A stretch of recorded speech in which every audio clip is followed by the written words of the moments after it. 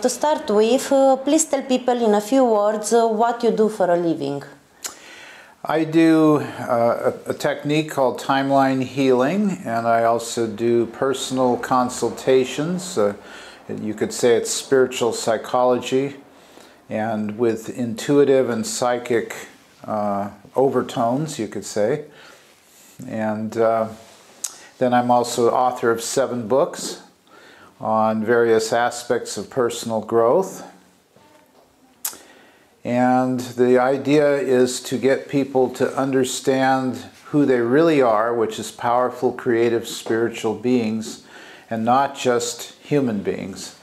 So the purpose of the work is to help people awaken to their true nature. We're vast beings of light, and we have these little human experiences, which is just a tiny facet of who we are. So that's the theme of my work, and it's mostly workshops, private sessions, and occasionally tours, events to sacred places. I do maybe a couple of those a year, but it's mostly the timeline healing trainings and then all-day workshops on various topics. What are the themes that you have approached in the books that you have published? Well, the first book I wrote was a self-help manual called Life on the Cutting Edge.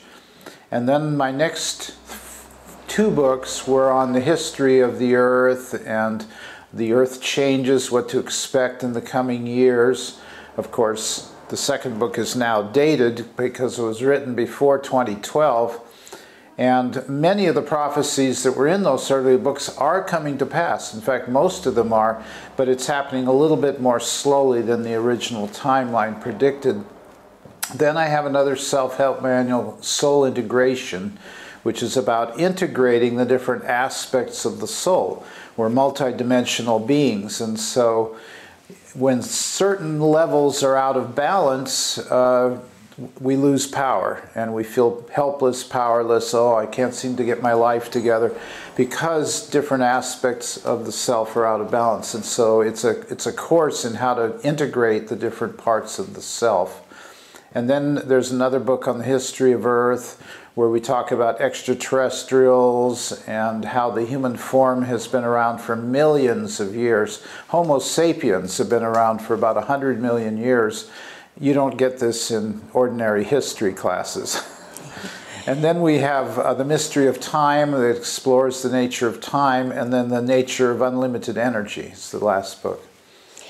Did you also do research work in the field? How did you come to these conclusions? Well, I've always been scientifically oriented. My father was a math and physics teacher. And so I've always wanted to investigate and explore and research information rather than just blindly believe it. But I had some very powerful spiritual experiences in the 1970s where I literally had what energy called the living Christ just poured into me, and I suddenly saw very clearly many levels and dimensions of reality, including what was going to be coming from my life on earth, what my mission and purpose was, as well as the mission and purpose of humanity. And so I had a lot of direct experiences of these higher dimensions that I write about. You have a therapy technique which is not hypnosis, but somehow helps people to go back to the past. Can you tell us more? Yeah, it has elements of hypnotherapy in it, as well as past life regression, theta healing, and the Silva method. Those are some of the techniques that are similar, but it is a unique formulation for time travel into the past, where you meet your past selves and give them a healing. And it's based on the law of non-locality, the non-locality principle of quantum physics, with respect to time, which essentially states that all time is happening now. So our past traumas are happening right now in a non-local sense. The linear mind has a hard time understanding that because it thinks past, present, and future, which is necessary in order to function in this world. But this is more about the ability to simultaneously tap into what's taking place in the past and the future. And so we go into the past and we make changes, which then changes the future. You told us before that one of your books comes with prophecies. What is it about? Well, the prophecies, Earth Changes and Beyond, is the new title of the book. It's really about the fact that humanity is going through what today would be called a harmonic divergence. Another way of saying it is that you can no longer sit on the fence and say, well, I think I'll work on myself and grow and evolve, but there's a football game on the television and I need to pop open another beer. Not that I have anything against football and beer, but many people, that's their whole life when they're not working. And so it's about realizing that we are these powerful, creative, spiritual beings and creating a new world based on this new paradigm. And in case you haven't noticed, our economic system is almost the exact opposite of higher spiritual principles. It's all about win-lose, you know, the haves and the have-nots, and get richer and richer, and the poor get poorer and poorer. And that's not the truth of the greater cosmos. There's an order and a balance and a perfection in the cosmos that is not based on this win-lose, you know, the power elite and the common people kind of system. So it talks a lot about how to overcome that, and there will be a population reduction. There's no way around that, whether you believe it's a conspiracy theory that somebody in power wants to depopulate. That seems to be a fad that's going around lately, the idea that the powers that be want less people. Well, maybe there's a few rather insane characters that want that, but most of the so-called power elite, they want more consumers buying more things so they can make more money, and they can't do that if half the population is dying. However, the immune system of humanity is being stretched to the breaking point with all the stresses of modern life, all the chemicals in the food and water, and the side effects of things we can't talk about and things like that. So the immune system is going to cause probably at least half of humanity to pass on from the earth. And then there's going to be about another 20% that'll leave through war and famine and poverty and earth changes and all that. And then attrition, meaning lower birth rates. And if you look right now, the sperm count in men has dropped 50% in the last 30 or 40 years. And women are having a harder and harder time conceiving children. And that's especially true in the Western world. Parts of Africa and Asia, the population's still going up. But you look at Western Europe and the Americas, population is dropping. And that's because it's harder to get pregnant, you know, with all the endocrine disruptors in the food and water, and people not feeling like they can afford to have a child in today's economy. I mean, in the Western world, people can't afford a house when they're young and just out of school, and oh, I got a great job, but oh, I can't even make my house payment. So it's changing, and it's going to be rocky, a rocky road before these new principles, which aren't really new, but they're going to seem new to a lot of people. Before, out of necessity, people learn how to work together and stop these insane wars. That's another topic. Yes. About this discussion, there's also said that the resources from the earth will end one day, and this is why we can't be so many anymore. Well, it's a question of managing the resources in an enlightened way, having enlightened distribution systems, enlightened economic systems, because the earth is capable of supporting 10 billion people if the proper distribution is achieved. You can turn the deserts into gardens with today's technology and things like that. So it's not about reducing the population, it's about reducing what I call fearitis, which is the real epidemic or pandemic is that of fear. People are afraid to discover who they really are inside. And the government and the media is often promoting fear. Oh, let's be afraid of the bird flu. Let's be afraid of this. Let's be afraid of that, you know. And people don't stop and look objectively with a impartial, neutral point of view. Let's investigate what is the truth about what's really going on here. They just hear a story, oh, the big bad Ruskies or the big bad NATO or whatever it is, you know, oh, okay. When do you think we will have peace and harmony on Earth? It's coming. It's absolutely coming. And it's going to be a rocky road to get there, as I said earlier. I would say by the year 2040, there's going to be a significant movement towards greater peace. The population may be half of what it is now, or even a quarter of what it is now, for the reasons I just discussed. But those who are here are going to realize, hey, we have to get along with each other. These wars have to stop. Poverty is completely unnecessary. Nobody has to go hungry in this world. What can you tell me about the timeline healing technique that you perform? Well, a session typically takes about an hour, and we usually cover 2 or 3 traumas. Sometimes we just go to early childhood. Oftentimes we go into past lives. And a lot of people are open to past lives these days. It's no longer this fringe theory. In fact, there's young people who can remember in detail their past lives, and they're totally accurate with their history and everything. So we go back oftentimes into past lives where people were persecuted. Maybe they grew up during the Dark Ages and, you know, they were burned at the stake, things like that. Those are the more dramatic traumas, but almost all of us have some type of trauma like that somewhere in our past.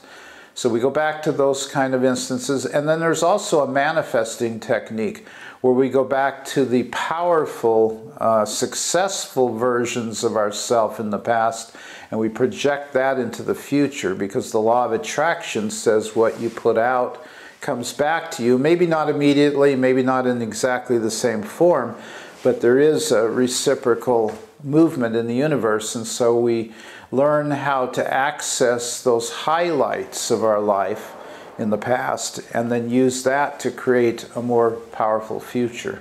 So when people wake up, they remember what they saw during this technique?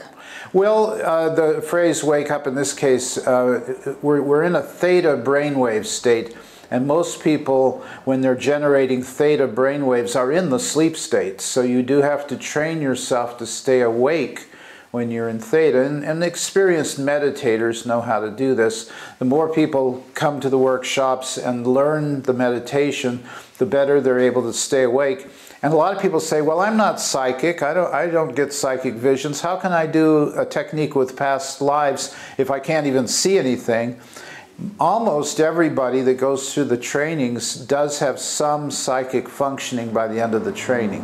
If you meditate frequently, I learned how to develop my psychic and intuitive abilities in the Silva method back in the 70s.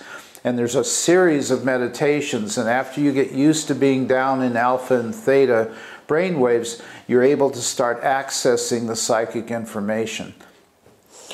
That's another question I wanted to tell you about the meditation and about how we can use what we see.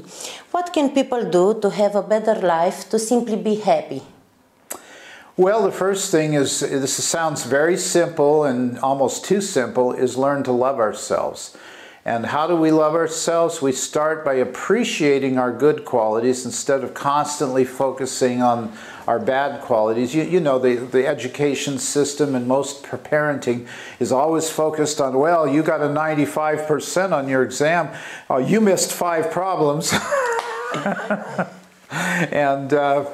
And so we focus, and sometimes you have to do that. I mean, if you're building a bridge and you're an engineer and there's something not right, you have to focus on fixing that, of course. But we take it internally and we start thinking there's something wrong with me, I'm not good enough, I'm not worthy. And religion, of course, perpetuates this, the idea that we're miserable sinners, and maybe if Christ feels sorry for us, he'll come and save us or something. That whole mindset has to go, and we have to realize that God loves us absolutely all the time, non-stop, and we can tap into God's love. And the first thing we can do is appreciate these marvelous bodies that we have with 50 trillion cells all working together, which is a miracle in itself. And instead it's like, oh, I don't like my thighs, I don't like my stomach. You know, the things most people say when they look in the mirror, you know. And so we have to learn to appreciate, okay, so there's a little extra kilos here or whatever. But we're going to love ourselves and appreciate that we're these magnificent spiritual beings and that God loves us 100% all the time, even if we've behaved badly. That's the hard part to get. It's like, well, what about murderers, rapists, and terrorists? Exactly. Yeah, God loves them too. If they knew that God loved them, they'd change their behavior and they wouldn't be behaving in a horrible way. But if God loves them, they go to hell? No, they're already in hell, or they wouldn't be behaving that way. I understand. And since you believe in God, I want to ask you, what is the relationship between free will and destiny? Yeah, we were joking earlier about that question because it's a very difficult question. But basically, they both exist. Free will exists on one level or dimension of reality, and then predestiny exists on another level of reality. And what's confusing is that there's also a level of conformity, which is not true unity. It's not God's will. It's what I call imprisoned will. And that's when people are slaves to their belief systems. The popular belief system, well, I'm a helpless, powerless pawn in some power elite's chess game. That's a belief system. And so that's at a level where there is no free will because the will is determined by the belief systems. I'm unworthy, I'm not good enough. Maybe Christ will save me if I pray enough times, that kind of thing. And then you have the level of free will, which is I can think for myself. I don't have to blindly believe what I'm taught in school or the media or the medical institutions or the religious institutions. I can think for myself. I'm a sovereign soul capable of creating my reality based on the quality of my consciousness. So that's the level of free will. And then beyond that, you have predestiny, which is God's will, where basically you turn everything over to God and let God create through you. And that's actually more freeing than free will. People don't realize that. They think, oh, well, God's going to control me. No, God doesn't control you. You are a co-creator with God. And so that's the level above free will. And they both exist, all three of these exist simultaneously on Earth. Are people interested about the kind of therapy that you perform?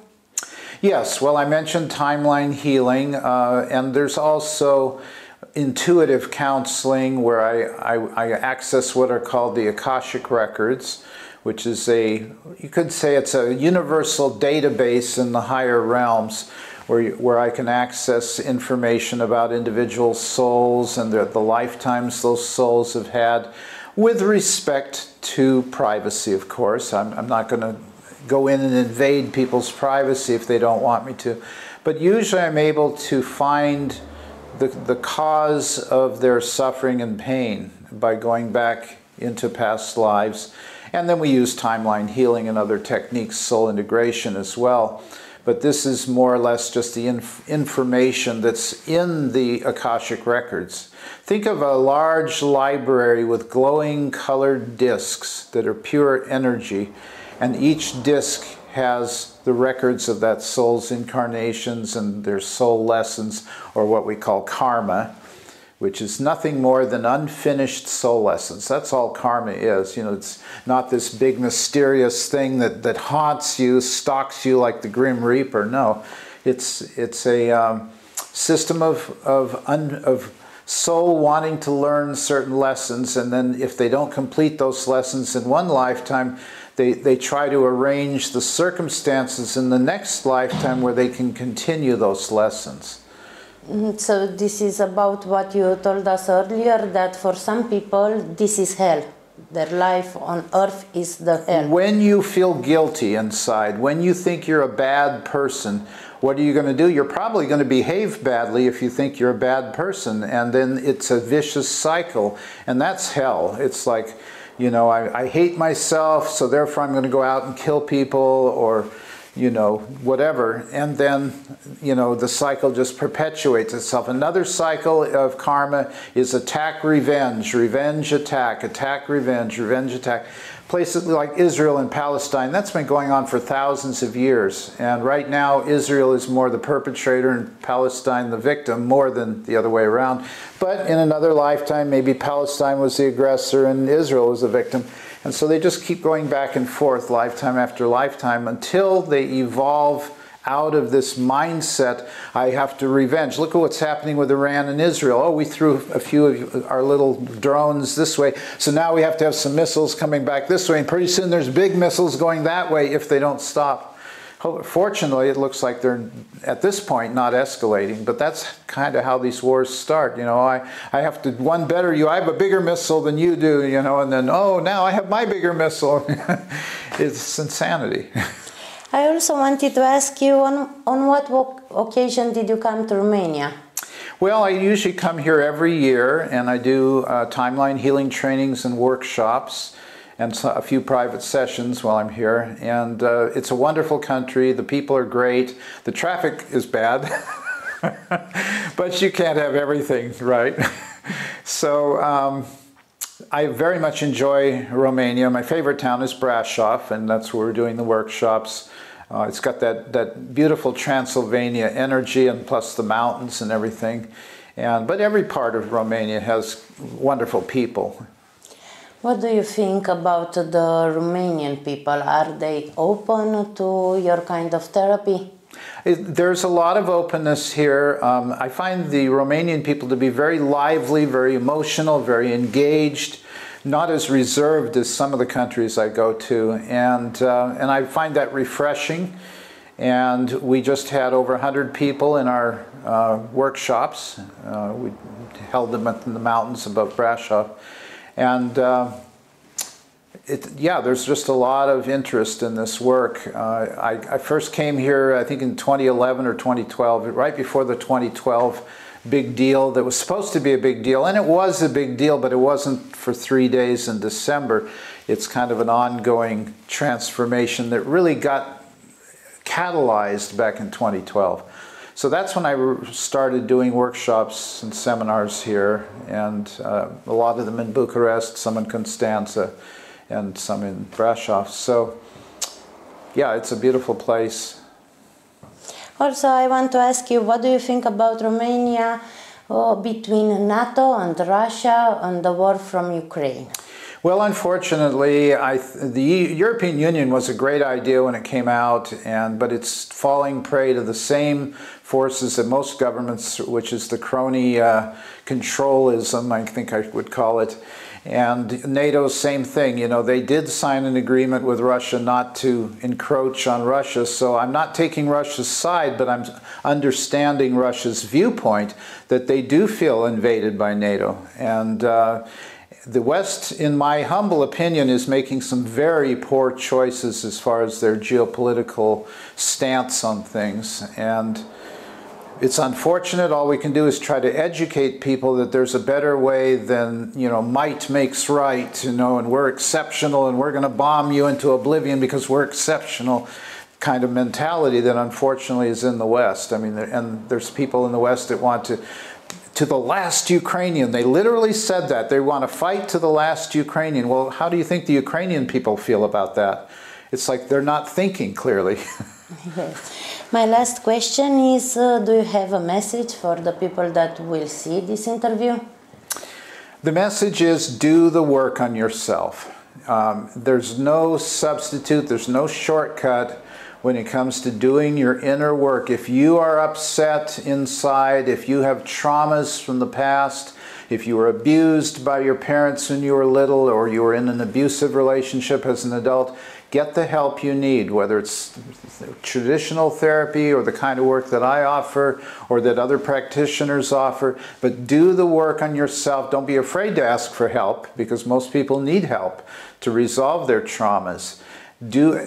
Heal your core beliefs. You know, the belief there's not enough is partially responsible for these billionaires with $100 billion that aren't satisfied. They need another $100 billion, and they often don't care about their workers. You know, that's a symptom of something deeper within them. And so each of us needs to do that work so that we really do become a better person and we can do more to help the planet. And until we heal our subconscious mind and our emotional traumas, we're part of the problem.